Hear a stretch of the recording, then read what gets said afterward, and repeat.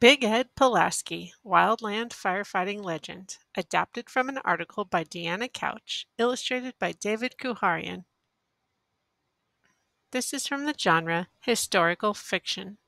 In historical fiction, authors use real events but might make up a character who is involved in the event and write fictional dialogue or other details that bring a historical event to life.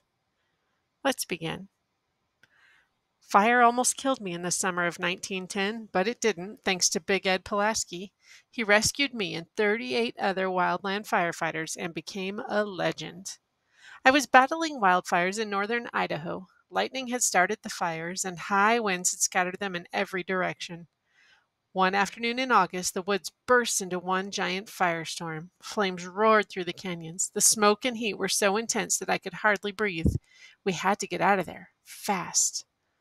But there was nowhere to go. None of us knew those mountains, and we could hardly see. Heavy smoke had turned day into night. Men stumbled in every direction, crying and yelling, trying to escape the suffocating inferno. Then I saw him, Forest Service Ranger Edward Pulaski, Big Ed. He was on horseback, pushing through the flames. "Follow me," he ordered. "There's an abandoned mine shaft nearby. Our one hope is to make it to that tunnel." With the fire bearing down on us, we raced for the mine. Trees toppled down around us. Raging, whipping flames were everywhere.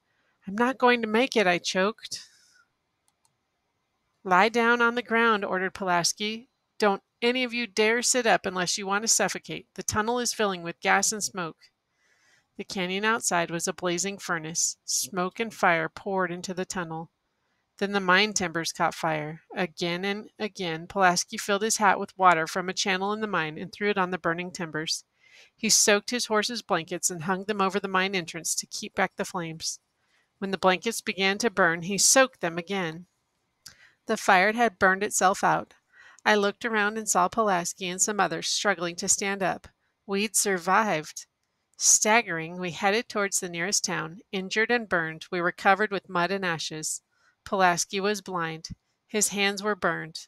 We crawled when we could not walk, stumbling over charred logs and smoking wood. Somehow we made it.